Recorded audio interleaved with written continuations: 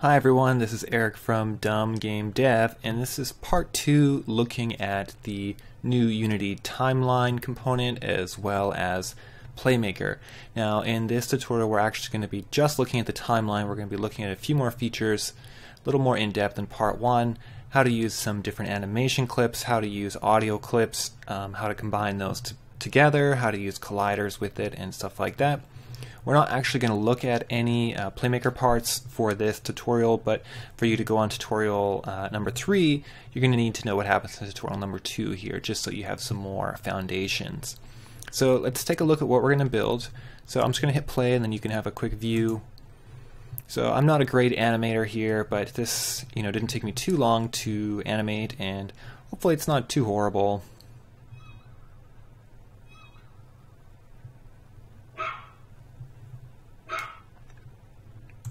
And we'll play.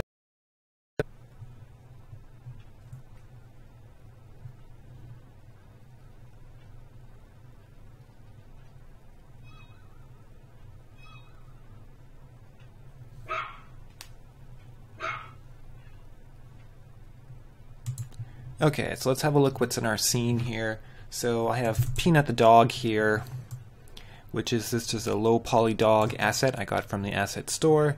Comes with some normal mechanism animations, not the legacy ones, but the current ones. I've added a couple of boxes here, and I have just a particle system here. Again, this is a free particle system from the store. I think it's called Simple FX particles, and it's just some dust when the dog hits. So I've got a couple of sounds that play. So let's just we're going to throw all this into, we'll throw all this into an empty and just turn it off, and we can build this again from scratch so you can see how to do it. I'll create an empty, we'll just call this old, and grab all of these things. I should probably turn off all this stuff.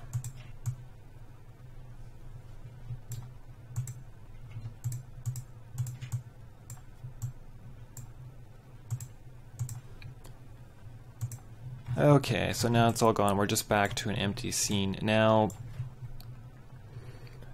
I probably should actually grab Peanut back out here just so I can use him. And now Peanut is just, again, a model I got from the store, so there's nothing special about him or, anything magical about this. What I have done is I've added an audio source to Peanut, so whatever the object you're going to animate, you might want to add an audio source if you're going to add some audio. Now I added a collider to Peanut here. He's got a box collider on him, as well as I've given him a rigid body and set this rigid body to kinematic. So this is so he can knock things over as he runs past them, because I want him to knock over a bunch of boxes here, or whatever that may be. Now, as far as Peanut the dog goes, let's just hit play and see what happens now that I haven't animated anything. And as you can see, he does nothing because he has no controller on him. So the timeline is going to act as our controller for Peanut the dog. So let's just do that first. Let's just block out our basic animations, and this is the way that we normally do it. So just like before, we're going to create an empty. I'm just going to call mine timeline. I'm going to create a new timeline for this, and I'm just going to save it into timelines.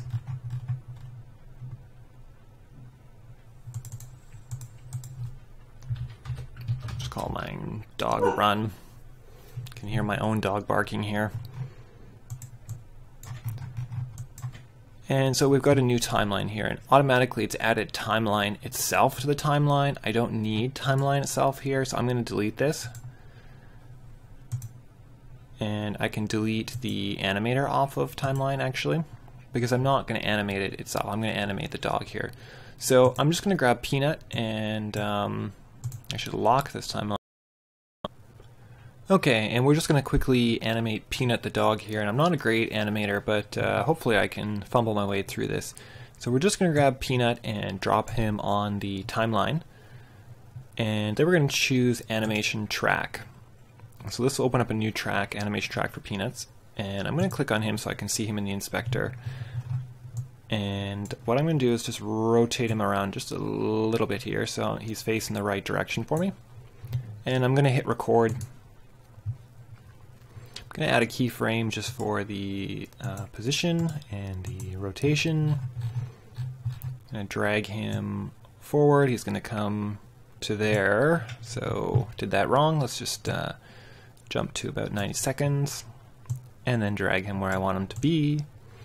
We're going to have him take a little detour here, so around, I don't know, like something like 140 seconds I want him to be, you know, maybe over here a little bit, and we're just going to rotate him a little bit more. So let's see how that looks. Yeah, so that's about good for me. And then maybe once he's there, gonna add one more keyframe here, and we'll just rotate him back, looking back towards me. So good, that works for me, so I'm going to turn off the recording. The next thing I want to do is add the animations to it. So right now, I've animated the positions, but not the animation of the actual dog itself. So to do that, I'm going to add another track, also called animation, grab Peanuts again, and just drag his animator component onto it. So once I have this track, I can right-click on the track and choose Add from Animation Clip. And I know these are all dogs, so I'm going to type dog. And I'm going to use this dog run. So again, these are just normal animations that you would use in Mecum or Mechanim. And I want him to run until here where he stops. So I'm just going to drag it out. Oopsie. Just drag it out until it gets there. And you can see it says the name of the animation, and it says like L1, L2, L3. So L is loop, so it's looping once, looping twice, looping 3 times. So if your animation's not looping, just open it up in the animation editor and make sure you click loop. Let's just drag this out. So here he's jumping, jumping, jumping, running, and he's going to stop there as he turns to look at me. So you can right click on this and then choose speed and change the speed, double speed, half speed, or reset speed. But if you double click on it and you have it open the inspector, you can also set the speed multiplier here. So I'm going to set to 1.5. I think that's going to look better for me. As you can see, it's shortened. So we'll just grab and drag that out again because it's going to loop a few more times. So I think that fits sort of better with what I've got going on. So you can see sort of floats weird. Right, the next thing we're going to do is just add a jump animation here. So I'll add another from clip, type in dog, and say dog jump. Now we can just blend these animations together just by dragging them on top of each other like any linear visual editor here, which is great. So you can see how smoothly that goes together. So I'll have them jump once. Let's duplicate this, Control D. And have him jump twice, once, twice, and then I'm just going to have him idle. So we'll add, actually I'm going to add a bark, forgot about that. Dog bark, we'll just have a single bark there, and then I'll have him idle. So of course you can use whatever animations you have, whatever you want to do here. Let's play this through. Awesome, so that looks pretty good for just doing this over a few minutes. Of course we could clean this up and be a little more tight with our keyframes and stuff like that. For Peanut, I have my root animation off. I'm not sure how much of a difference this will make if I have it on. So it doesn't look too different for me, but you can try with or without root animation. Supposedly Timeline supports both. Let's just save this. The next thing I'm going to do is add an audio track, and for that to work you're going to need an audio source component, and I've added an audio source component here to Peanuts because I want the sound to come from Peanut. So just any old audio source, and I haven't changed any defaults here. So I'm going to add a new track here called audio track, and then click on Peanut again and drag the audio source onto it so it knows which audio source I want to use. And again, I can right click on it and choose add from audio clip. And I have a dog run sound that I'm going to use here and loop that during his run. Then I have another audio clip for jump, which is a boing sound. And we're going to use this one twice. So those are pretty long. I'm not sure how this is going to actually sound. I didn't really space it out greatly here. Then we're going to have a dog bark. And this is a really long audio clip. It's got lots of the dog barking repeatedly, so I'm just going to shrink that down. So this probably won't match perfectly, but there it is. So as you notice, when we scrub through, there is no sound here for just a scrub through. You're only going to get the sound if you play. How do we get this back? There we go. Okay, so let's just save this and play and then see how that goes.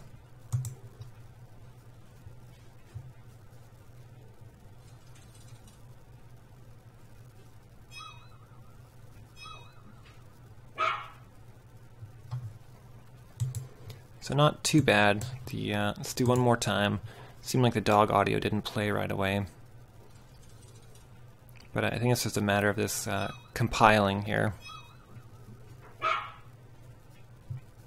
So that's close enough for the tutorial here. The next thing I want to do is just throw all these into a group. Once you start getting a whole bunch of tracks, you may get confused about them. So we have one called the track group, and I can just call this dog. And you can grab all of these tracks, and just like game objects, you can drag them in, and we can manage it this way. Now the next thing I want to do is actually add a particle effect, so when my dog arrives, we're going to have some sort of like dirt or dust show up. And I'm going to show you how to use another kind of track here called the activation track.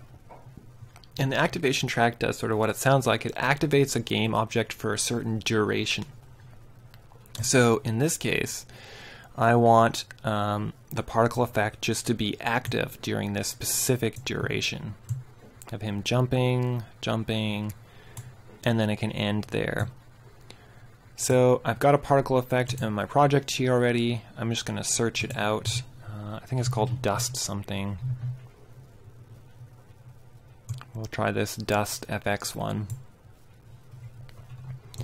And I'm going to move it over to where the dog is.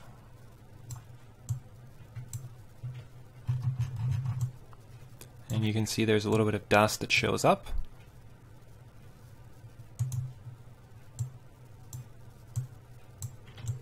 So we'll just get it to the right place about there. And next we're going to go back to the timeline, grab this dust particle and just drop it as a game object. And as you can see, it's going to turn off on the screen automatically. As we get to this particular spot, it will turn itself back on, reactivate, and then disable again. Now the particle effects won't show when I'm scrubbing through, but they will play during the actual play. Now one thing about particle effects is sometimes they take a little bit of time to start working, and in this particle effect it's really slow to start, sort of like Steam or something. And so what I'm going to do is click the pre-warm here, and what it's going to do is sort of what it sounds like. It pre-warms the particle effect, so when it turns on it's already in full force. So this is good for me because it will take so long for this to start working when I activate it that by the time the dog's jumped a few times, there won't have been any particle effect yet. So if we pre-warm this, this can solve this problem. Let's save this and click play.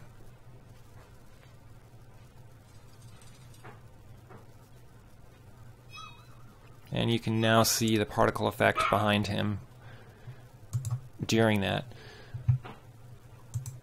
So those are the major parts of this. We've got a audio track, we've got an animation of the actual position, we've got animations of the mechanism type basically, even though it's not using mechanism, and we know how to turn on and off specifically particle effects, or especially particle effects for animations. Now, I guess one more thing we're going to add here is for him to be able to knock over a bunch of items on the way.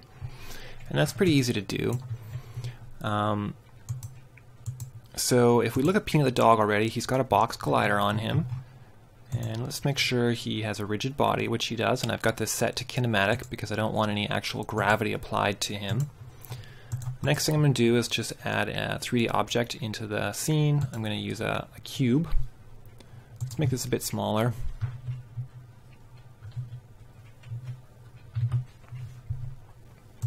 And I'm just going to apply some random material here to this to make it easier to see. There we go. So it's also got a box collider. We're going to add a rigid body to this. We're going to make this rigid body nice and light. And we want gravity to apply to this one because he's going to knock it over, and we want them to act natural, so to speak. So we'll duplicate this up and add a couple of these. So you might want to be more specific than me here, or more careful, but this is going to do it for me. We'll get lots of tall ones there. So we'll just grab them all together at once, duplicate it, and pull another stack over. One more stack if we can squish it in there. Hopefully we're not touching anything else. Okay, so let's hit play and see what happens here.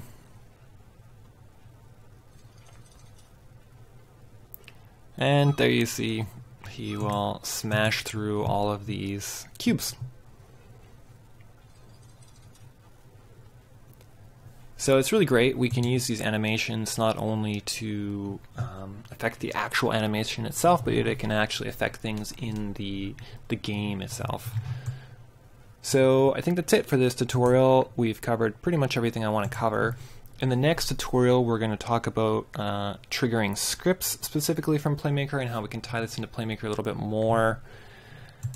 But I believe we've pretty much covered almost all the things here. And yeah, so let's go to the next tutorial after this and talk a little bit more about Playmaker.